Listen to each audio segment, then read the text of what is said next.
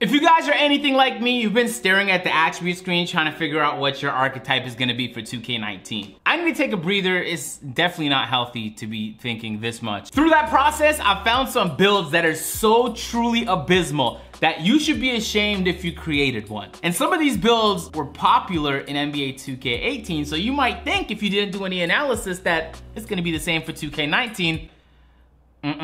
All right, so let's get into it. The first build, and this should come as no surprise if you've been paying attention, is the pure stretch bigs. Oh my God, they went from hippity hopping, shooting over top everybody to just, I was gonna say one of the worst builds, but I'm not even gonna play it safe. The worst build in the game. Before we get to shooting and talking about why pure stretches are so bad, we have to give a little bit of context. And for context, I hit up my guys at NBA 2K Lab. I was like, yo, we got to know about these wingspans this year because it makes a massive difference, especially when it comes to shooting, but also when it comes to playmaking. They put out this tweet saying this: looks like wingspans affect different archetypes differently. For sharps, I've seen 14 attribute spread between max and min for 3-ball, but only a 4-point spread for blocking/contest.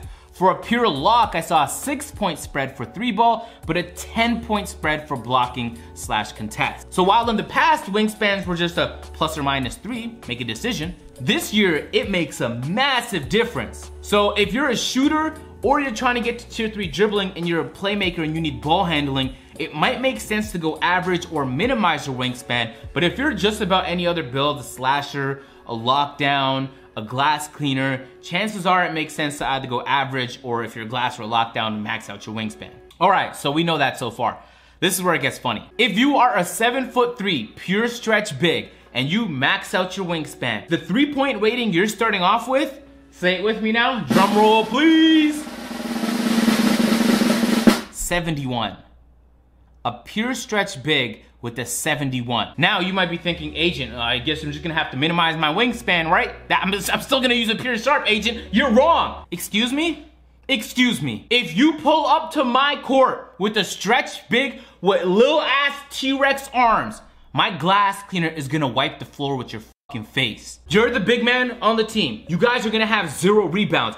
God forbid a post scorer or a glass cleaner is on the other team. It is gonna be the mismatch of the century. So either you go with the pure stretch with actual arms that can't shoot, or you go with the pure stretch that can still kind of shoot, even though it's still not a good build, but then you're getting dominated by literally any other center they put on the other team. It is not a good look. It is not a good look. Wow, I've never seen a build fall off this much year over year. So don't make one of those builds. I wish I was done making fun of this build, but I'm not. Let's hop on 2K Lab for a second. Let me input the badges real quick. Oh man, I'm having too much fun with this. The biggest L of 2K19 so far goes to the stretch bigs because, I mean, you got pick and popper. You wanted pick and popper badge, right? You really wanted that? You have a silver limitless range badge with pure stretch bigs. So not only is your shooting attribute bad, but you have the same limitless range badge as like a playmaking sharpshooter. But you're pure. Not only are you primary sharp, you are pure. Oh, that is funny. That is really funny. All right, so this tops the list very easily because of all those facts. Next worst build, and this one is a huge drop off because it was about the most popular and overpowered point guard build last year, is a pure point forward. So Zach finally put out all the builds that can reach 86 and 90 ball control. For those that don't know the difference, 86 ball control is reaching tier 3 dribbling, you could speed boost and cheese. 90 ball control gives you like those stylish animations. So you get those extra animations on top of being able to speed boost. And so preferably if you're a point guard primary, you would like to try and get into 90 ball control range, and he was showing the builds that can do it. Now, if you look closely, 6'10" pure point forwards that were also popular last year that could speed boost aren't on the list. Playmaking primary, playmaking secondary, the highest you can be is 6'8" and also be able to speed boost. Keep in mind, this is with the default wingspan, so you might be able to get away with lowering your wingspan to maybe be 6'9". But then at that point, you're a 6'10" pure point forward with little T-Rex arms. One of the best things about the point forward was his ability to attack the rim last year. You also have to remember the taller you make your player, the worse his shooting is. And you also have to remember that even though he's saying the tallest is 6'8" to be able to speed boost, you have to grind to get there. If I'm not mistaken, the tallest you can be to initially, once you upgrade your player to 85 speed boost, is 6'6", pure playmaker with minimum wingspan. If you make yourself any taller than that or a wingspan any larger than that, you have to grind, and you don't know when you're gonna get the attributes. You might get it at 95 or 89 or 99 for all you know. So the safest bet and what a lot of people are doing is some people are going 6'7" and then grinding a little to get there, but a lot of people are just going with a 6'4" playmaking primary, sharpshooter secondary, or a 6'3" shot creator primary,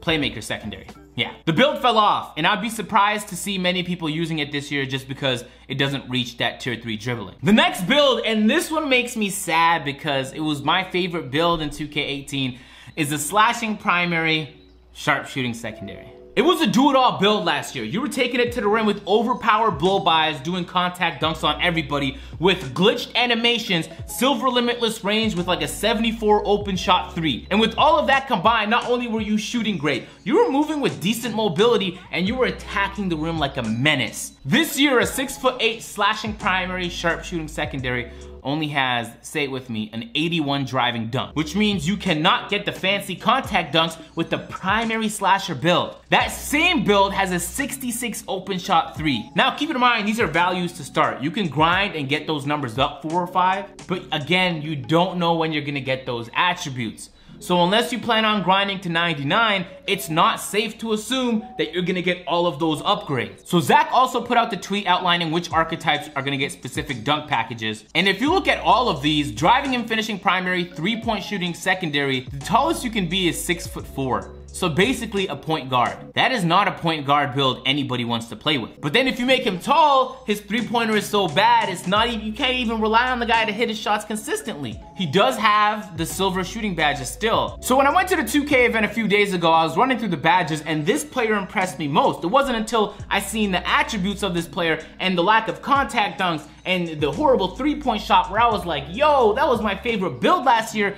They ruined it. They have a whole litany of badges. The left side of the screen is a small forward version, and the right side of the screen is a power forward version. Just look at it. Just look. Not just a lot of gold, a lot of silver, and a lot of bronze. And I don't know if they counted it wrong here. Oh yeah, they did count it correctly. It had 28 badges at power forward, ladies and gentlemen. 28 badges. So I went from so excited to create the build to there is no chance I'm creating this build. So this video, I'm trying to like put the builds that some people might create into the list. Obviously, builds like playmaking rebounder make no sense. And making a 5'7" post defender probably doesn't make much sense neither. Those builds aren't making into this video. I'm talking about those specific builds that I think people are gonna create that, when you really take a closer look at them, turn out to be pretty horrible. Okay, so this last one I know is obvious to a lot of people, but some people still do it. If you're gonna put sharpshooter in your build, either be a pure sharpshooter or a secondary sharpshooter. Please, for the love of God, people, stop making primary sharpshooters and slasher secondaries or defender secondaries. Because sharpshooter is so wildly deficient in every single category, you putting slasher secondary is still gonna mean you're a below average slasher. You're not getting any contact dunks. You don't even have a good driving dunk. You're literally just taking away your sharpshooting attributes and badges from Hall of Fame for no reason. Because the sharpshooter is so limited in its scope, it's the one archetype where it makes zero sense to do something like this with. I mean, to each his own, you can do it if you want. Just know you won't have the best build on the court at any given time. Unless you're playing with like 5'7" pure slasher. In which case, I'd probably still make an argument they're more exciting to watch. At the end of the day, you're gonna make whatever build you enjoy playing with. But there's gonna be dominant slasher builds, or sharpshooter builds, or playmaking builds, or glass cleaner builds, right? So you gotta do your job to find out which playstyle you enjoy, and then find an archetype that best represents that playstyle and dominate with it. That's about it for the video, ladies and gentlemen. In the chat, I want you guys to drop the worst build in the game. And we'll get some conversation going. I'm gonna catch you guys in the next video. If you guys enjoyed, drop a like, subscribe to the channel, watch one of these 2 videos. I'm out. Peace.